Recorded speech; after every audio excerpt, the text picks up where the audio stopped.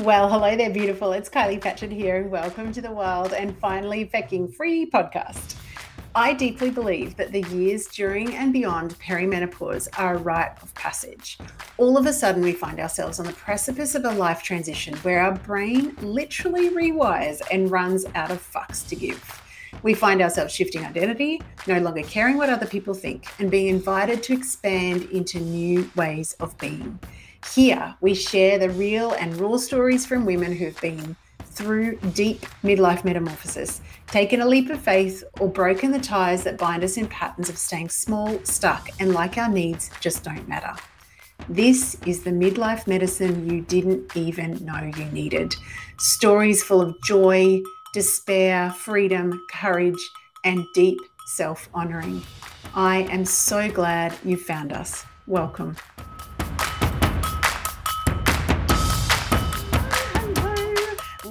Welcome. I'm so excited to welcome everyone back to the Wild and Finally Fucking Free podcast. I feel naughty every time I say that. Anyway, that's beside the point. We are talking to the beautiful Mariska Anderson. Welcome, Mariska. How are you? Thank you. I'm good. That's good. Now, before we started, I was saying, I've wanted to make these much more conversational than my last podcast, which was very, it was very businesslike and structured and whatever. And I think that's been the journey I've been on. And we were talking about, because I said, I love people to introduce themselves instead of me doing this bio. And you said, I hate bios. And this is where I want to actually start our conversation. So how would you like to introduce yourself, not with a professional bio, and why do you hate bios? Oh, bios. Oh, yes, good question there. I don't actually know why I hate bios, but I suspect it's because I don't want to be crammed into a box like we talked about. Yeah. But I think we concentrate so much on, titles for bios, and I don't live up to any titles I do have. That's how it feels a lot of the time. And then I'd like to kind of supersede them. So even, I was joking about how it would take me, hours to do an Instagram bio, but those are the kinds of ones that suit me best. Like, I like toast. Yes. Just because that's, who doesn't like toast? And exactly. Someone can, that to me is the kind of bio that someone else could go, okay, you're my kind of person. Yes. Not because you're a doctor this or blah, blah, that, or you've written that, or you're a host of that, or the founder of this. Yes. I think I like connecting with people like that. With humans, not labels. Yes. Yeah. And that's the sort of thing that I would do at a party as well. Mm. Like I'm at a party and I sometimes like very shy, but sometimes I'm like, to hell with it, like who cares? And if I'm like sort of mingling, that is one of the questions that I'd be like, so do you like toast? I mean, it's kind of easy. It's an icebreaker question. Yeah, it's an icebreaker, and you're making it obvious. I'm making it obvious that I'm awkward, and then they know, and it's easy. And then you're relatable, right? Because here's the thing I feel about labels, and I have a similar, I don't know, I've had many different iterations of this feeling in me. And one of the things that we will talk about is the worthiness piece. So in my early life, and I still do it. I still said to someone the other day, I'm a forensic biologist by training. I'm like, what the fuck? You haven't been in a forensic biology lab for 20 years. Like, let it go, sister. And that comes from that deep, like, I've done something cool sounding, but like it's completely irrelevant. Like 20 years ago, like I don't even know the first thing about forensic biology. I've got beautiful friends actually in New Zealand that are still in forensic biology land. And I think, wow, that's like amazing that you're still there. But yeah, that identification piece and the like, I must be an important person. Well, no, actually not important, worthy. And this is where I want to start, because actually I'll take one step back. When you answered the call to being on the podcast, you said, I'm petrified, number one, and I just want to honor that you're here and sharing your story, because a lot of people have said that to me, and the gold that has come out of their stories has been beautiful. So honoring where you felt that you were. And also the opening line of your answers to the question was, I took a big leap, I fell in a big hole, and I've been climbing my way out. Yeah. So we open the story, act one, I feel like. Yeah. getting something that you felt would create that feeling of worthiness. Can you start telling us a little bit of that story? Yes. Well, I grew up with no idea whatsoever of like that sort of internal inherent worthiness that we all have, like just by virtue of being born. Yes. And I didn't grow up with any of that. You had to earn your place on this planet. And so I guess, well, looking back, I definitely did sought out opportunities to really like prove myself and show who I was. And one of those things before the thing that you're talking about was just the lab. I used to work in a lab at Stanford, and so I used to work at Stanford, and I loved working there. It was great. It was horrible after a little while, but that started me on that whole, this feels really good, because people were impressed by that. Exactly. And I was like, so I got the feeling of worth without the actual real, and the integrity of it really, but just little glimpses of it whenever anybody would say anything. And I wasn't very reflective back then, and that was like 20 years ago, by the way. So that's why I don't know why I did it. I sort of feel like I always was going to, and that might have been because of the worthiness piece, but I came back home to New Zealand from Stanford and went, right, I'm going to go get my PhD. And I got a fellowship. And so that sort of bolstered that whole ego thing, like, oh, I'm worthy. Someone's giving me a whole bunch of money to study this terribly tedious thing that I can't believe I did. So I've trained in sustainable agriculture. So, I mean, that is cool. Don't get me wrong. Very cool. Just not my kind of cool. But I did the defense. So I defended it. I was sitting in this room with, there might have been one other female in there, but I don't think so, actually. There's, sort of men sitting around a table judging, and I just stood and defended it. And then they'd ask me a bunch of questions, and I'd totally tripped up on the maths ones and completely forgotten the analysis that I did. So I was sitting outside of this room, like when they were deliberating, absolutely freaking it, like thinking I failed this. Quite honestly, I was so powerfully in that I can't believe I didn't manifest failing. Like, if we're gonna, I couldn't believe that it didn't. So, but I got dragged back into the room, and I was sitting there and thinking, oh my god, they don't know what to say. And they said, Mariska Anderson, and they just this big spiel. We'd like to welcome you into the scientific community, blah blah blah blah blah. And I was like, you're yes, I'm okay. You passed me or whatever. And they're like, yeah. And I burst into tears, like, because And I thought, yes, I can't believe I did it. But as I walked out of the room, I fully expected this. I remember it like I'm there now. I fully expected this like blanket of worthiness to like settle through my cells and just sit in my gut and make me stand taller. And it didn't. And I thought, maybe it takes a while. Maybe it hasn't sunk in yet. It hasn't sunk in yet. I love it. I'll wait. I'll wait for the worthiness. I mean, I honestly really thought, and I didn't know it was sort of worthiness exactly.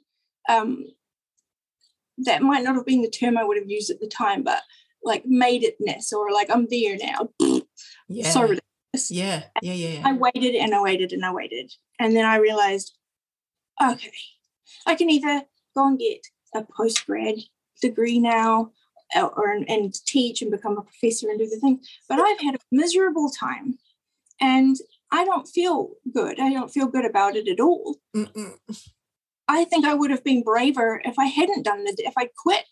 Like I would have had more self-worth maybe if I had quit, because there's definitely bits where I was like, this is just bullshit, terrible bullshit. It's so horrible, isn't it? I've done stuff like this before, because I was only giggling when you said I could go and be a professor, because I got 3 degrees before I realized that the piece of paper wasn't going to make me feel better about myself. Right. And I'm like, what the hell was I doing? And it's exactly what you said. And, one of the things that I say all the time to clients, because it's been so hard won for me, is by virtue of the simple fact you were born, you are worthy. Exactly. You do not have to earn it. You do not have to externalize it. You do not have to have a piece of paper, a fancy car, X amount of dollars in the bank account, or look like Kim Kardashian or whatever, whoever you want to. Worship a certain person or a deity, I should say. You don't have to, right, exactly. It's that's not something that we necessarily grow up with. And that is something that I am a little jealous of. I know that people have a lot of religious trauma, and there's unpacking and, untangling stuff there too at times. But a lot of people, that seems to be the only way that people are kind of born and taught that they are inherently worthy, or even if there's so many contingencies hanging off of it or all of that sort of stuff. Like, I just never knew. It's so stunning to me that's it's amazing, the reality. It's so cool. You can just decide after you've... Well, but I think never ever taking anything away from our parents, but we also are, in nature and nurture. So not only do we have the genetic code that came from our parents and also inherently carries trauma through generational lines, but we also lived in the household with, whether it's parents, caregivers, whoever were your key caregivers. And if they weren't brought up knowing their worth, how the hell, unless they did a hell of a lot of healing, which is what thankfully our generation is, starting to look at themselves and taking responsibility for actually unraveling the shitty stories. How would we have had that experience? And so then I guess I don't know, in a way I feel sad about that, but in another way I'm like, this is what the whole concept of wild and finally fucking free is. Like, absolutely. No one is going to come and give me any external thing that will make me feel good about myself. It is my responsibility to chip away at all the crap that I've been taught that is actually not the truth. Right. And actually be free. And that's where I feel like, never ever taking away from the fact that getting a PhD is a very, it's hard one. I know. And, you're sticking your tongue out. I think the same. I found my thesis for my master's the other day, and it was some ridiculously long, the 18 paragraphs version of, with the blah, blah, blah, and the nuclear blah, blah, blah. And I'm just absolutely. I have a master's in immunology, and I look at that too. I'm like, why would they like that? Yes. So what happened? So the worthiness angels did not come and bestow on you a golden halo of worthiness ripped off. No, what happens next? What do you do from there? Right. So, well, I finished the thesis in the States with my partner Jeffrey, who's lovely, and I finished that off. And I came back here, and I graduated, and still there was no glitter or anything. So I was like, I thought, okay, well, and it wasn't so much I need to give myself this worthiness. It was, what am I going to do now? But I want to do it my way. Yes. So I was back in the States. I was on a tourist visa. So I was like, okay, what am I going to do with myself while I'm here, just sort of hanging out? Yeah. I'll write a book. And I knew what kind of book I wanted to write.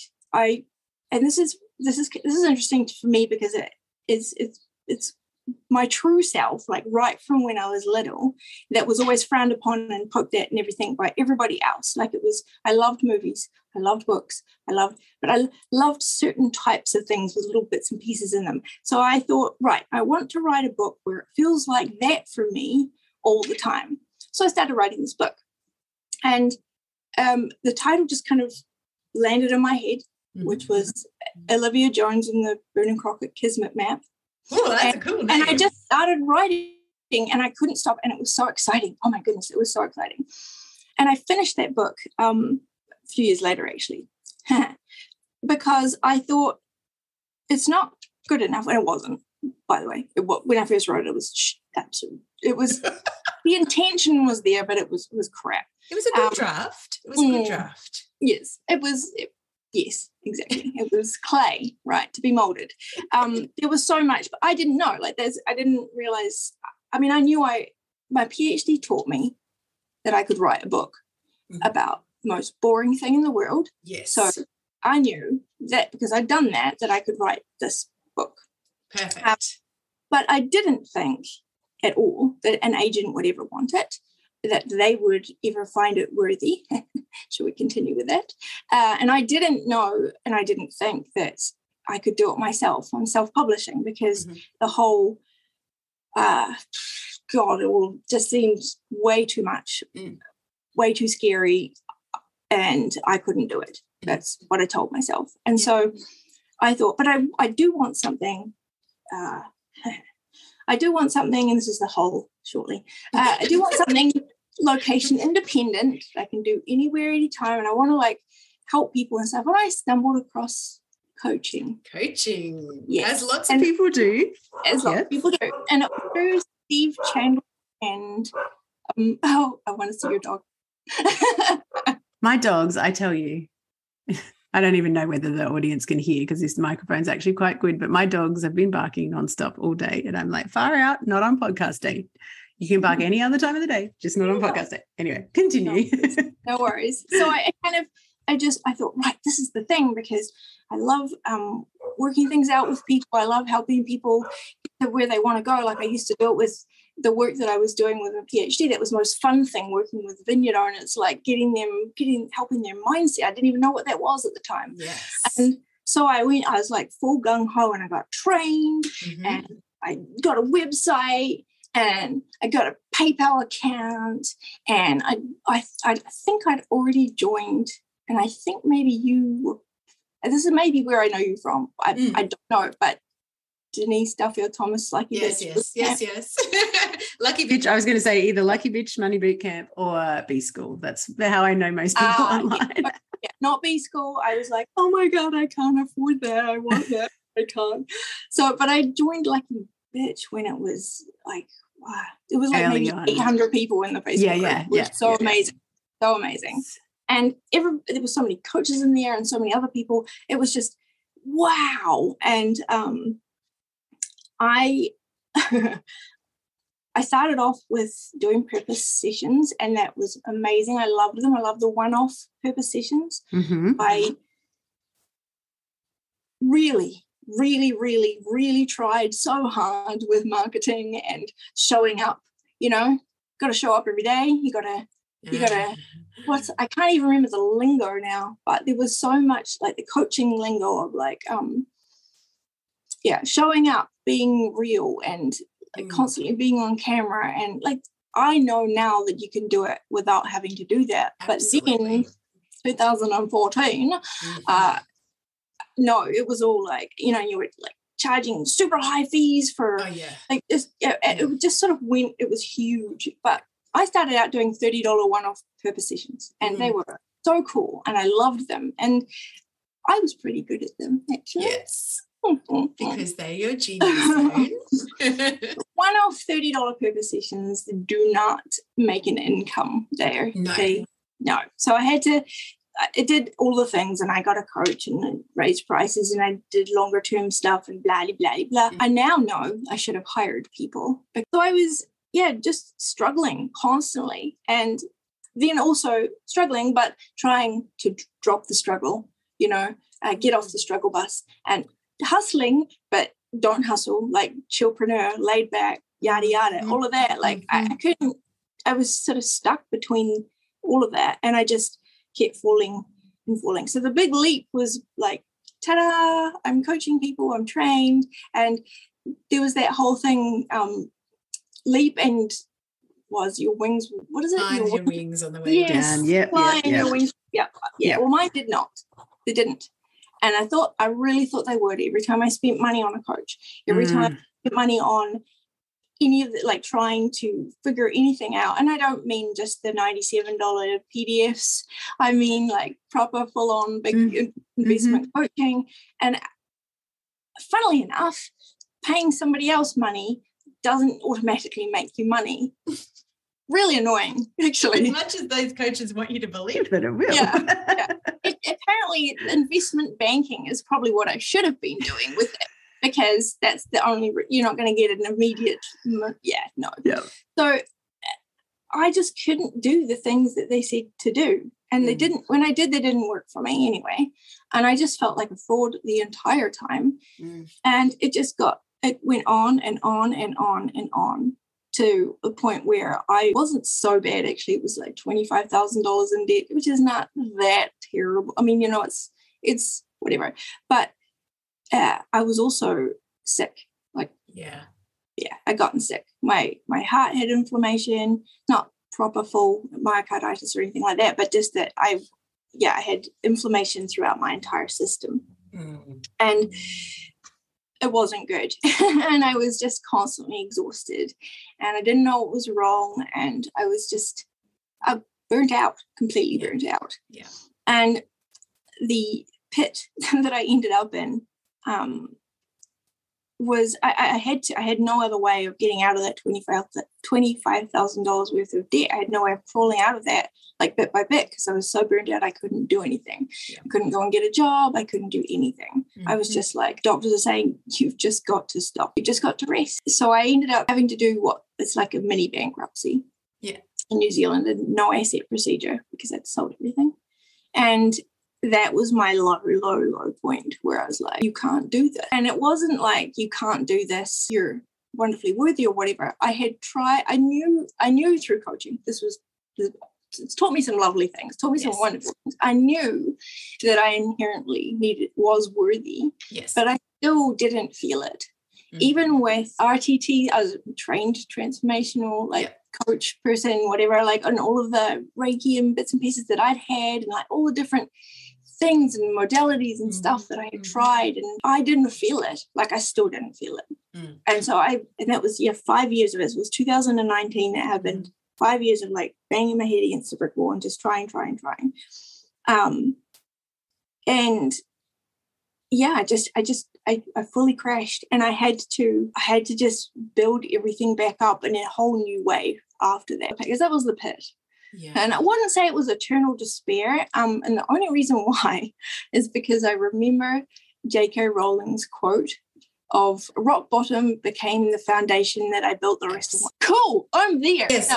So what now? And this is what I want to reflect back to you, because all I'm hearing is not someone, because I really, really want to bring this to people's awareness that are listening. This is not a journey of failing. It's a journey of finding out what environments and external attachments did not provide you with what you are seeking. That's and it. Nothing does. Nothing. Yeah, exactly. Maybe something in nature, but then you're part of it and you're reflected in it, and it's, maybe then. Yeah, exactly.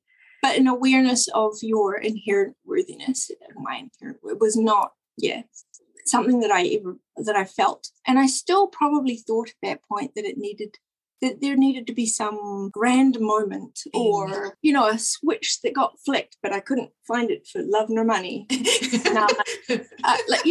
Something like, how do I know this, I believe it, I see it in everybody else. Where's mine? How do I feel that? How do I know that? Like right in here. And I realized I sort of, through doing what I really wanted to do, which was write my book, or write any book, or start writing, or just be a writer. Create. And it was, young adult fiction, so it's the J.K. Rowling. That's my thing, I guess. But it was only through writing this book, I've got it in front of me, that's all, so I keep pointing at it, it's like one of my copies. Only through writing it have I realized that all of the threads and things that I enjoyed as a child are woven through this book, and none of those things came to me because I had a qualification or an experience other than just being who I was. And then I realized, just kidding, I might get choked up, but it's a huge thing to realize then that the bits and pieces that made me who I am are exactly how I'm creating these stories, this series. And then that just made me go, okay, that's what I'm supposed to be doing then. And I've just been doing that, but it's still, I'm not, there's no bestseller or anything yet, but that's been a massive process in and of itself as well, a huge learning experience. But that main thing was, I've created something that has nothing to do with any of the things that I have learned. It's got, I'm sure bits and pieces of it are in there just because they're part of who I am. But none of the things that I absolutely love, like the little things a character will say, or where they are, or how they interact, or any of that bits that make me go, ooh, ooh, I know what's going to happen, or any of that. Like, none of that has come through a qualification that somebody else bestowed on me. It's all come through me learning how to express the stuff that I felt as a kid watching Indiana Jones. Like, that's it. That is literally it. And I'm like, well, then that's all I need. Yeah. This is the magic of, because I really, really relate to what you were talking about in the coaching industry back in those times, where the shared wisdom, and I'm air quoting the crap out of that, shared wisdom was you have to do it in a particular way. Right. You have to be on all the time. You must write a blog post 3 times a week. You must post on social media at least 4 times a day. Bloody, bloody, bloody, bloody, You've got to show up and be vulnerable. You've got to show up and be vulnerable, and you've got to, and I'm like, that is fantastic for about 1% of the people that are naturally wanting to share at that level, that frequency, that whatever. But it doesn't speak to anyone else's preferences, quirks, loves. And my big thing that I'm trying on for size in this version of my business is my joy is enough. Like, that is the only business plan I need. There is no plan. Let's be honest. There's no plan. The fact that you were literally like wriggling your body when you were saying, you know, all the little bits and pieces and what that character would say and what would happen next. And I know that's your soul wagging its tail.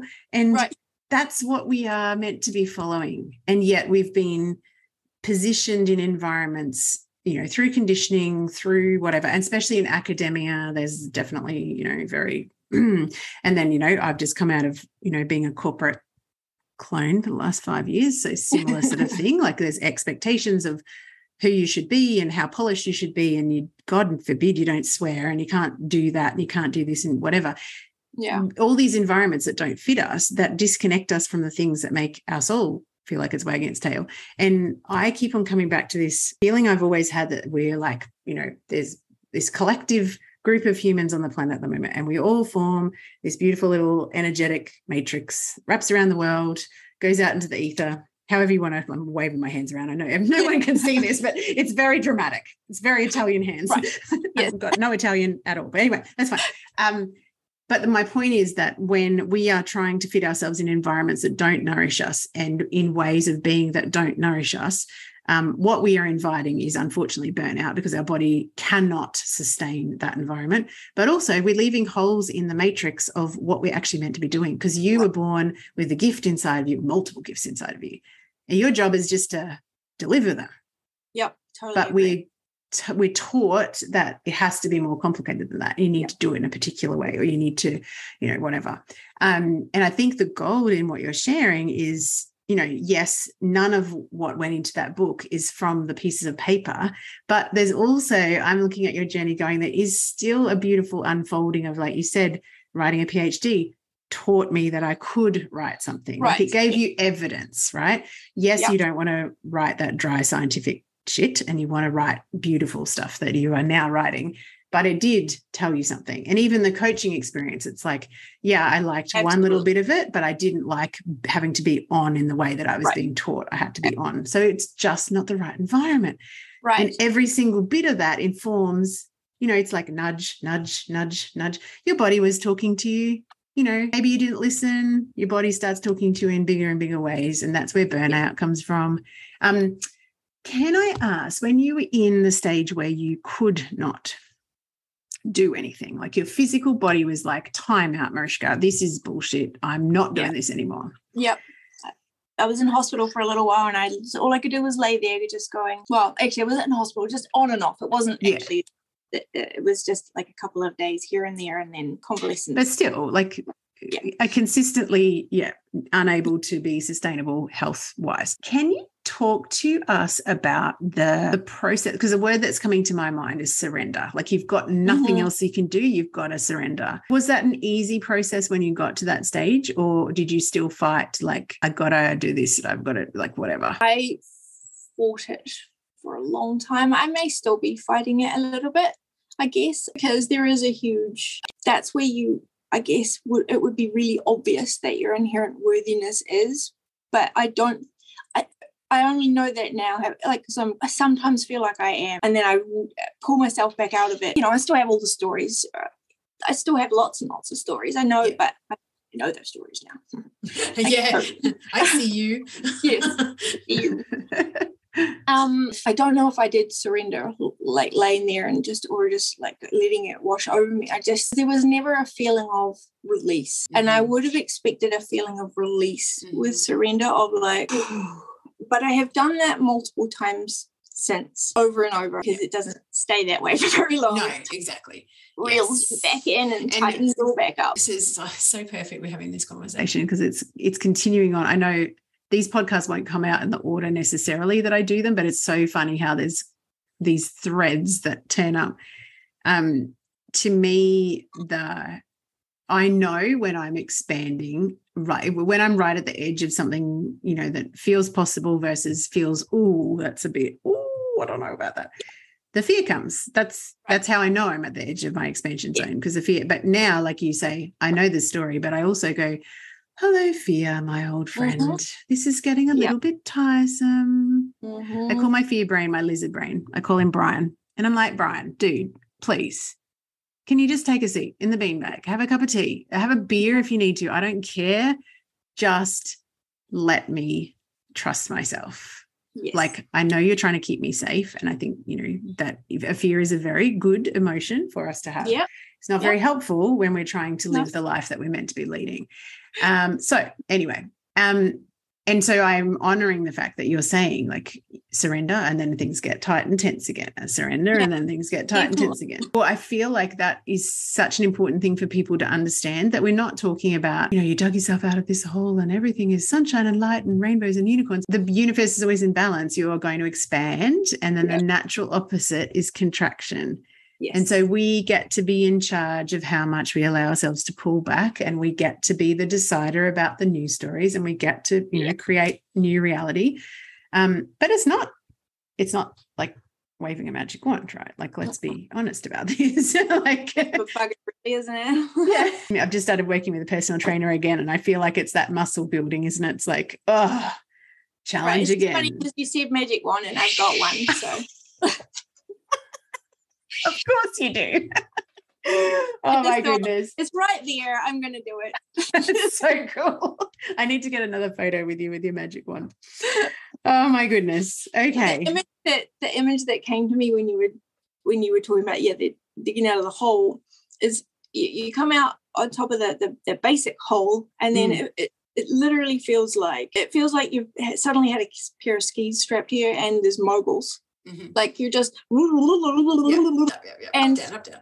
Yeah, and it's just, you've got to relax. Actually, that's a good analogy for me. I need to remember that. You got to relax and just go with the flow a bit. But also, I'm finding I'm at the point where I'm like, okay, I've taken off, I'm going, and then there's like a smooth bit, and I've just sort of stopped, and I've got to like, come on, and that happens on and off, and that's when I know I need to surrender and relax. But the word probably that I would use is let go. But letting go, like that's something that I think that's my growth edge at the moment, is to, you know, step into choosing a story of like following my joy in business is more than enough. Like, I literally don't have a business plan. I just gave up a perfectly good corporate job because I knew that I was bleeding myself dry, and you know, I was heading towards burnout. I wasn't there, but I've gone there many times before in my life, and I'm just like, I'm not available for that anymore. I won't do that to myself.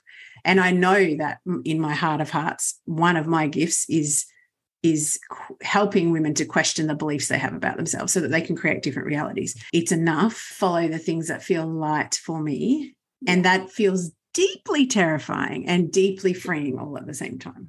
Yeah, like that's the, you know, the balance, right? Yeah. So let's talk a little bit about, because when you were writing the answers to these questions, you were talking about the concept of rewilding. So what does that mean for you? Because that wild is such a strong word for me, like wild and free. I actually have never told this story, but I don't think you can see back there. But anyway, back there on my little altar, I have a picture of a woman on a motorbike with a leather jacket on that I saw on Instagram, and it's actually called the Wild and Free jacket. And I fell in love with this jacket. Anyway, I found one, so I now have one. We've just bought a motorbike a year ago. The feeling I get on the back of a motorbike is like complete joy. Like if I always say, I shouldn't keep on putting this out there, but I always say, like, if I died on the back of a motorbike, I'd be perfectly happy. Like that is like, that's my favorite place to be in the world. Like I love it. I love it. I love happened for many, many years. Thank you very much. Delete. I'm not ordering that. Thank you very much, universe. But the concept of wild and free to me is that like breaking the stories, breaking the conditioning, breaking the feeling that worthiness comes from outside of us. So what does rewilding mean to you, and how is it unfolding at the moment? So it means, that's a really good question. Rewilding means to me that I get to be supported doing what I want, even if it's hard, even when I'm sitting in front of a computer all day and it's beautiful outside, I'm still doing what feels like me. Yeah. Like I love being outside. I love being on a motorbike as well. I love all of that. And there's so much, like, I'd love to get back into travel and like go to all the places that I write about in my books actually, and that would be fantastic.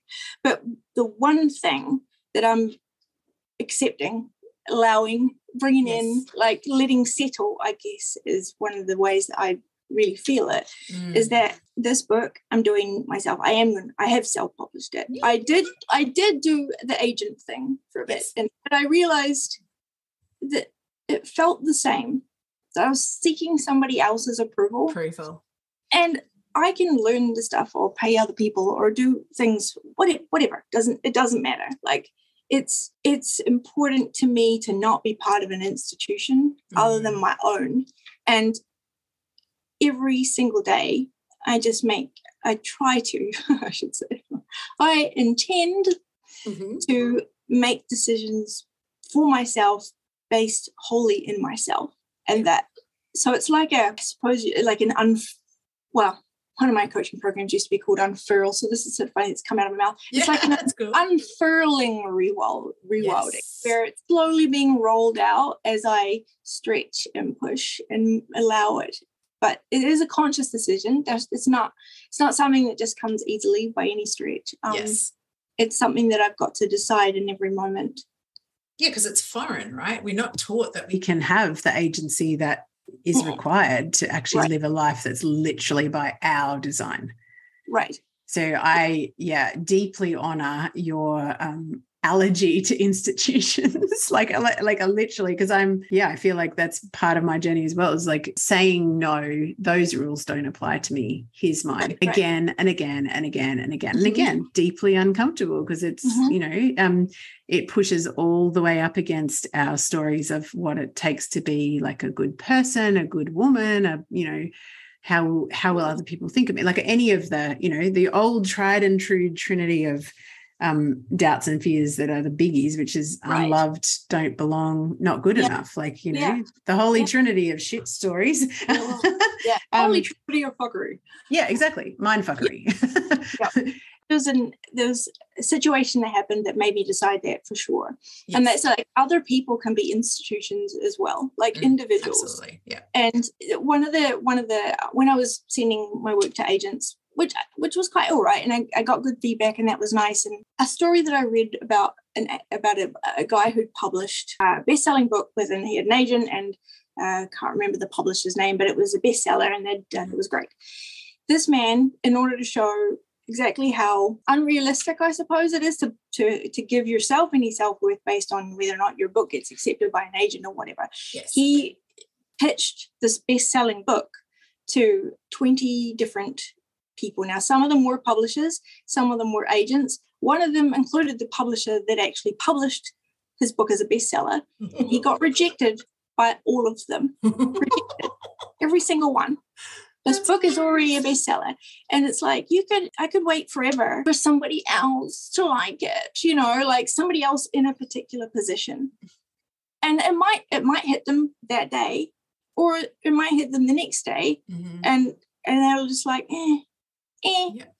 But it might have got them like, and you just don't know. It's so arbitrary. And I do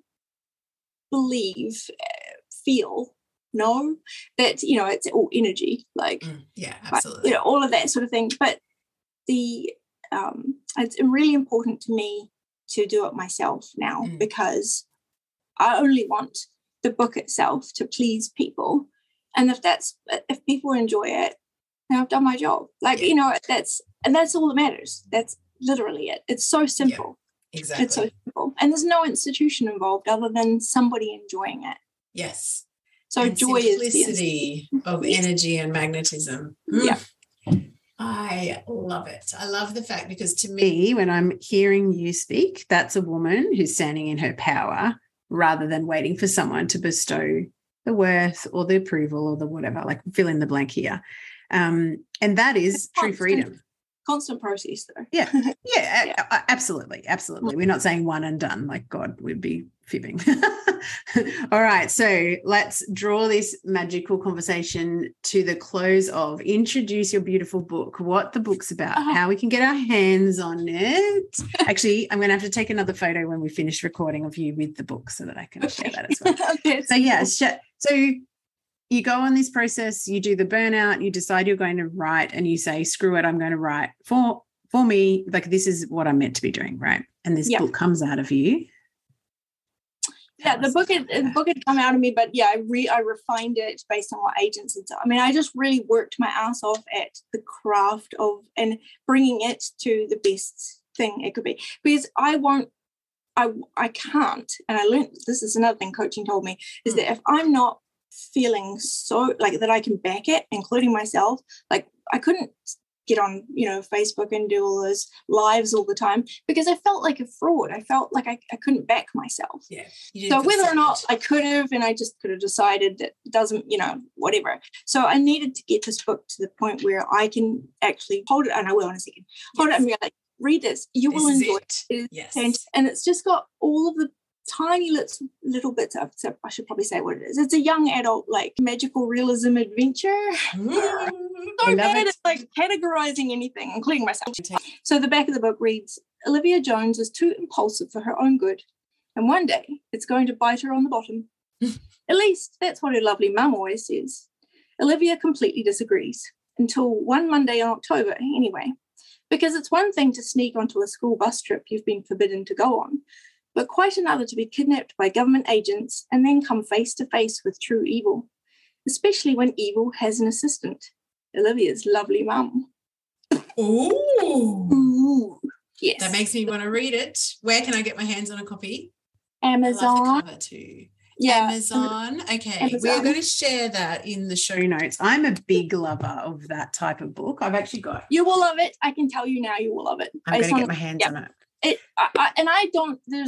So the other thing about this whole journey for me, find something that you can go, I made this, you will love it, spend your money on it, buy it, like that kind of thing. Like, and I could never do that with coaching. I couldn't. I'd be like, only if you want to, like, I don't know. I mean, it's okay. It's like, because you couldn't promise the outcomes, and I wanted to, but I am so proud of this book, and I know that people will enjoy it. People's kids and everybody. It's a rip-roaring adventure. See, this is the energy of being unapologetic about the gift, and the result of the gift is. And I've never felt that before about anything. Yes, because you haven't been on the right track and the right environment doing the right stuff. And I don't mean right as in right and wrong. I mean your natural, gifted, genius, sweet spot. Yes.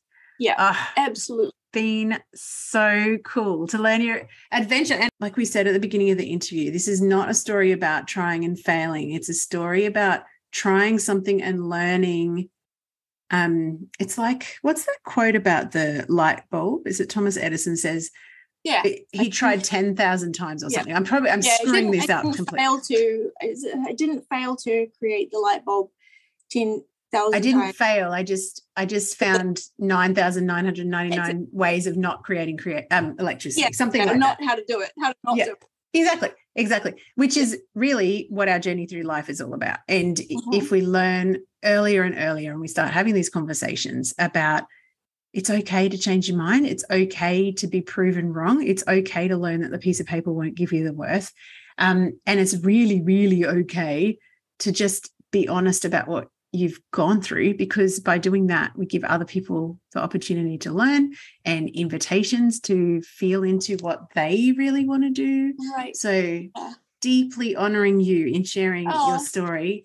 As always, it's been an honor to be heard by you and witnessed by you. Thank you. It's so beautiful. This has been a real magical experience for me. I think this is number 15 that I'm recording, and every single story, like, you read the answers, the bits and pieces that you send through, but there's always a new depth or a new learning or a new, those golden nuggets that you just go, oh my God, that makes so much sense. It really hits home for me. And that's my deep wish, is the intention of someone to listen to these and get that, that just hit me in the middle of the forehead, like a big slap. Yeah. Lovingly. Yeah, absolutely. No matter what you're doing, if you feel that joy, it's how you're doing, whatever you're doing, it's how, maybe bring that into everything else. If I so this I would consider now to be my purpose, which I never knew, even though I was trying to help other people find theirs. And simply that flow feeling of joy, and how do I bring that into what I'm doing now, and trusting that that's for you. New concept for me. Because I've definitely got a frame of you have to work hard at everything. It has to be, duty, responsibility, blah, blah, blah. And this whole concept of just following what feels good and being guided by what feels good, and knowing that, like you said before with the book, it's all an energy thing. The energy of joy by definition is magnetic anyway. So you don't even, that's it. That's as simple as it can get. And I look back on what you're talking about with the coaching industry, and I think no wonder my first business was so, I did some things that felt really, really good. And then when I got kind of pulled into or convinced into more business coaching, which is my professional background, it felt less and less good. And I look back and I'm like, I just put my power outside of myself again and again and again. I let other coaches convince me that the way of and it was always the way of making more money. And I'm like, what if making more money is actually not my goal? What if actually feeling really good about what I deliver to the world and the money being the result of it, the happy accident? Right. And that's talked about a lot more now, or at least, it started to be. Yes. I agree.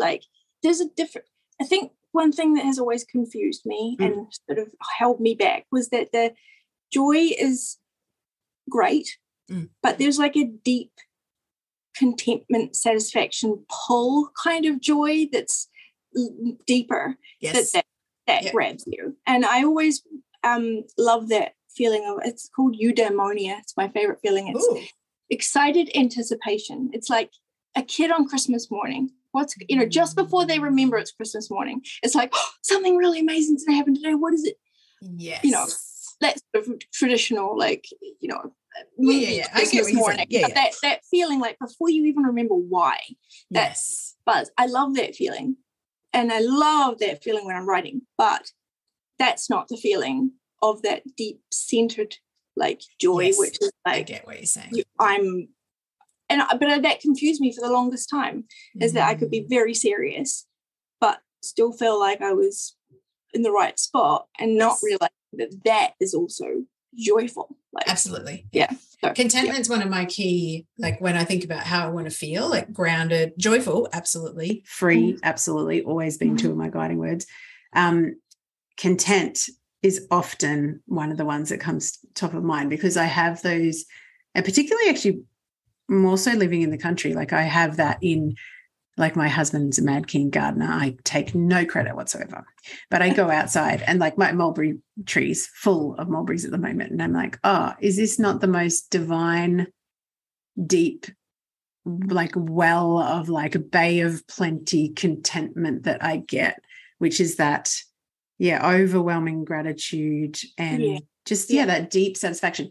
To me, that's like joy is beautiful, but I find that joy is shorter lived than that deep, the thing that rises from the very bones of you. That I agree. That's that delicious. When I used to hear joy and like feeling it, and there's a lot of the Abraham Hicks kind of stuff, like feeling joy, feeling upbeat and everything. And I think that's not the guiding light feeling of joy. Like that feeling is much deeper. And I wish I'd known that, but I know it now. So there you go. Yeah, and trust the timing. I always will say that. As a coach, a friend, a mum, whatever. Yeah. Trust the timing. Things unfold as they're meant to.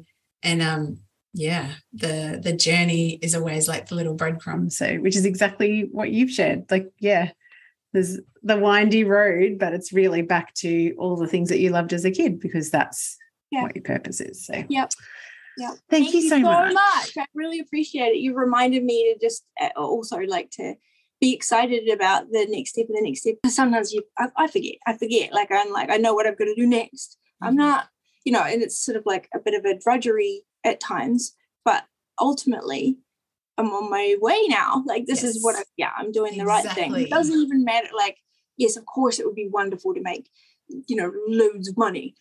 Of course. But it is definitely far more deep than that. Yeah, absolutely. Yeah. Is that deep satisfaction? I think that's the other satisfaction and contentment to me. Like, I want to, because I've had, my dad passed away at 91, and, we had conversations when he was, he was palliating for about 8 weeks. And one of the conversations that we had in many different ways was, I'm like, how do you feel about your life? Like, and he's like, the things that matter to me is that deep connection with the people that I love, experiences, and that sense of satisfaction that comes from doing something that you're meant to do. I'm like, if I can arrive at my whenever that is, not early and not on a motorbike, just putting that out there, then job done. Like, life well lived. It's like it's a sense of completeness, isn't it, in the moment? Thank you so much. Hello there, beautiful. Kylie here. Thank you so much for tuning into another episode. I have some great news for you. I have a podcast home now. So you'll find everything about our new episodes, key takeaways, and events coming up at www.kyliepatchett.com.au. Patchett is PATCHETT. Now, one of the things that I'm noticing in all of these stories is that there's common threads about being able to access our deepest truth in times of midlife metamorphosis. These threads include healing stories about self-abandonment, trauma, leaky boundaries, childhood conditioning, learning to dissolve fear and self-doubt and not enoughness, and making other people's needs more important than our own. And finally, learning how to nourish ourselves. So actually understanding how to connect to our heart and understand what it is that we want from our life. How do we want to feel? Who do we want to be in relationship with? Who is better off actually being outside of our boundaries these days? Ultimately, this journey through midlife metamorphosis is all about coming home to our magic and our power and our magnificence and our dreams and desires. And that is why I'm super excited to share with you that we have a 3-day Midlife Magic Masterclass series coming. It's called Coming Home, and it's across the 3 evenings because holy moly, when I started pouring this out of my soul, there was so much that I couldn't possibly cover in one night. My plan is to have it super, super interactive. So it's not just going to be slides and me talking over them. Boring. It's actually going to be me asking you questions, having you do journal prompts, settling into your heart. We'll be doing some breath and some yoga, and we'll be using those tools to really get clear on what it is that you want, how you're actually getting in your own way, and setting you free to freaking create it. I've got 33 seats that are free. About half of them are taken already, so about 15 more seats to go. And you will find the registration page now at my new online home, which is kyliepatchett.com.au. Love to see you there. It's going to be absolutely groundbreaking, and usually in a coaching session, even a group coaching session with me for 4.5 hours, that's a lot of cash. And this time I just want to open up our community and interact with you in real time, because your response to this podcast has been breathtaking. And I'm so pleased that these stories are resonating. And I know deep in my soul, the reason they're resonating is because you see yourself in all of these other amazing women.